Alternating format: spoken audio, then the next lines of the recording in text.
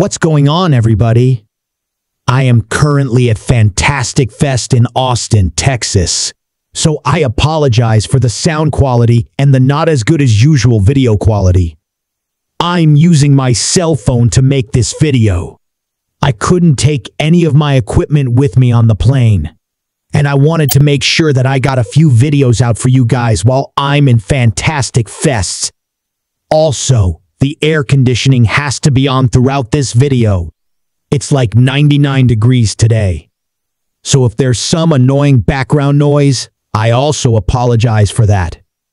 But let's talk about The Menu, a film that I got to see at Fantastic Fest a couple days ago. The director, Mark Melag, was there, and he gave a great QA. And this was one that I honestly could not wait to talk about.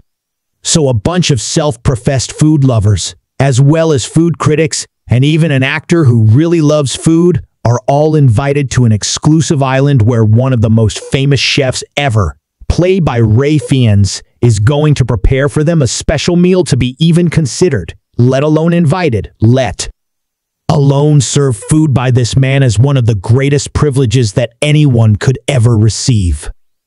But once the courses begin to reveal themselves, the guests realize that they are part of a very disturbing meal plan. First and foremost, The Menu is a satire, not just of things like class, but of food and chefs in general, of people who write about food, of people who believe that they could be great chefs, but probably not. Essentially, it takes shots at just about everyone that's involved in the food industry.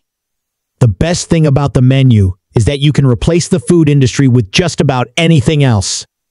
If you wanted to look at it from the perspective of the film industry, he's invited a bunch of film critics or film bloggers to the island, and he's going to try to show them what it's like to really make a movie.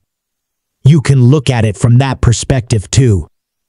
The film offers so many different ways to engage with it on an intellectual level, but it's also extremely funny, especially for a film that is as scary as it becomes.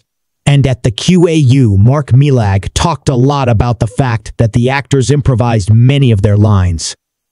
A large portion of the movie takes place inside of this restaurant area, and so there's many sequences where actors are just eating food and trying to come up with something really smart to say about it, especially Nicholas Hoult, who's excellent in the film as the resident foodie who has studied food, knows everything about food, but couldn't fry an egg to save his life.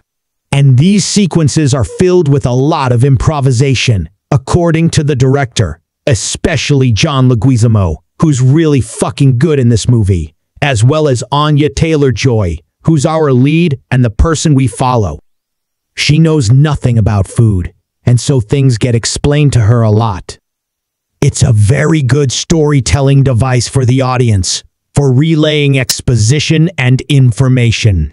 But you also side with her because everyone else there is so elitist and just so far up the ladder that you can't connect with them, but you stay in her shoes. So you have an emotional connection with what's going on. Ray Fiennes is fucking incredible in this movie. He's so intimidating. He's meant to be.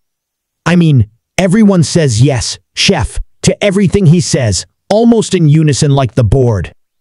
And every time he appears before his customers and claps, it's just as effective as any jump scare I've seen in a horror film. And I'll also say that a lot of people seem to think this movie is about one specific area of horror. And just in case you don't, I won't say what it is. But people after the film at Fantastic Fest who had skipped it to see something else were like, I didn't want to see a movie like this. And I was like, oh no, that's not what it is. It's completely different from what I thought it was going to be. And I think most audience members are going to be surprised by the direction this film takes. The performances are all incredible. Ralph Fiennes, I do think, is awards worthy, and my theater laughed constantly. It became very infectious after a while, and everyone really seemed to get it. So try to see it on opening weekend, not just because it's a good movie, but because I would love to see films like this get supported. This is not your stereotypical horror comedy. I wouldn't even really describe it in those terms. And for that reason, I'm just glad that the movie exists and that so many big stars wanted to be involved with it. I thought Mark Mila did great. All the cast is really good. It's one of my favorite movies of the festival and of the year so far. So definitely check it out when it comes out. Thank you guys as always for watching. Look forward to more videos very soon, and if you like this, you can click right here